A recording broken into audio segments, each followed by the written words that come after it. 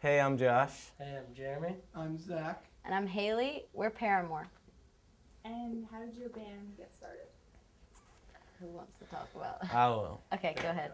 Well, we've been a band for about 4 years, and how we started was Zach and I were going to school like any other normal teenagers, and we met Haley at school, and Zach introduced me to her because she was new, and he was like, dude, you gotta meet this girl, her name's Haley, she plays guitar and she sings, and I was like, cool. And at the time, we needed a lead singer for our band, so we asked her to come try out, and she was freaking rock solid, and we asked her to join.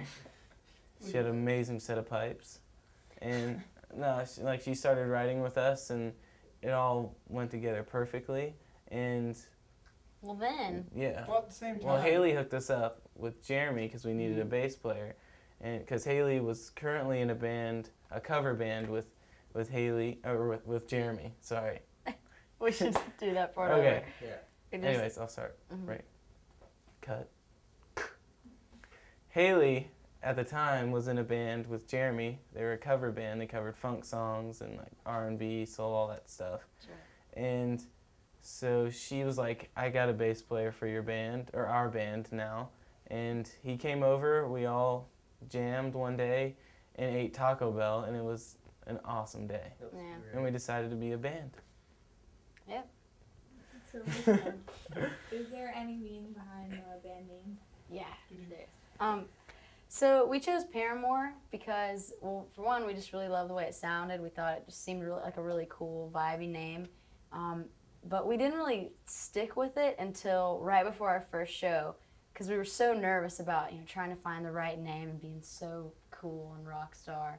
And we just started looking up different words and researching meanings behind words. And when we were looking up Paramore, we found that it had a couple really cool meanings. One is secret love and one is for love. And we thought that was something that was good to stand for. So Let's talk about your new single, Misery Business. Can you talk about how the song came about, the concept behind it? okay. You want to talk about that or me? You go ahead. I mean, you'll do most of the talking because Okay. you explain the song best. Okay. So about a year ago, we were on a tour called the Take Action Tour, and I got really sick. So we ended up staying in a hotel for like 2 days, waiting on me to get better. The guys had a lot of time just to jam out, waiting for me to get out of bed. And Josh ended up writing this riff that was really aggressive. That sounded so cool. And that's when we started writing the song Misery Business. And we took that home with us and practiced at our rehearsal space. And I started writing a story. It's a true story about this girl who sort of came into our circle of friends, back home. I feel like we have a really tight-knit group of friends, and this chick just sort of came in, and I felt like she started to hurt someone that I really loved. It really hurt me because I loved this dude a lot. He was one of my best friends, and I guess it just finally all came out. I was holding it in for a while, and that's Misery Business. So it's a really honest song. So let's talk a little bit about the video and just, concept behind the video, how it was shooting the video. Okay. Cool. Well, we shot the video with Shane Drake, who. Wait, we're looking at the camera, right? Yeah. Okay, That's fine. for- And if for a you second I look was at like, me should I every be once in a while, that's totally fine Okay. too. Yeah. Okay. 'Cause, yeah. Well, we shot the video for Misery Business with Shane Drake, who has done our past 2 videos for Pressure and Emergency, and we love that guy so much, and so we decided to do Misery Business with him, and we weren't exactly sure what we wanted the video to be, but we just bounced ideas off of each other. We worked with him, and, got on several calls with him and just talked about how we could, I guess, just portray this song the best through video. And so yeah, we came up with a concept, and it's pretty straightforward, wouldn't you say? I mean, Yeah. It follows the song really closely. it was just so much fun. It was really tiring because we had to play it over and over again, but it was so worth it. Yeah. We just went crazy and had a great time. Yeah. Dude, I think my favorite scene, besides the one where Zach tells the girl what's up at the very end, is probably when homeboy with the broken arm is walking out of class, or actually he's walking out of the doctor's office, and the chick comes up to him and just slams against the wall. See, we watched it when Shane was filming it and when they were doing the scene, but in the actual video he sped it up and it like goes in time with the song, and watching it, it just seems so like intense, and I love it. I thought the guy in the video was really sweet too. He was so nice. Good times. Oh, poor dude, poor fella. So let's talk about the new album a little bit. How is this album different from your previous album? Okay. What's the dog? You can go. You got this. Me? Okay, again. Yeah. Okay. Oh, well, we can all just sort of. Okay. So Riot, I think, is a lot different from All We Know Is Falling, our debut record. I just feel like we grew so much as a band, and we've matured and become so much tighter, like not only as friends but as musicians, and it was just a great experience making this record, and we're really proud of it. So we want everyone to hear it and enjoy it just as much as we do. Sounds good to me. Yeah. I know you guys have played everywhere from like really little venues to like big festivals like Warped Tour. What are some of the best parts about performing live for you? I think so. Yeah. My favorite part about performing live is definitely the fans and feeding off of like them, and the energy is it's just ridiculous. That's the way we all are. If the fans aren't like great and having like a good show and going crazy, then like we all kind of come back and we're like, did we not play good? We feel kind of bad because like that we kind of rate our show on if we really got the fans into it. Yeah. So that's my favorite part about playing.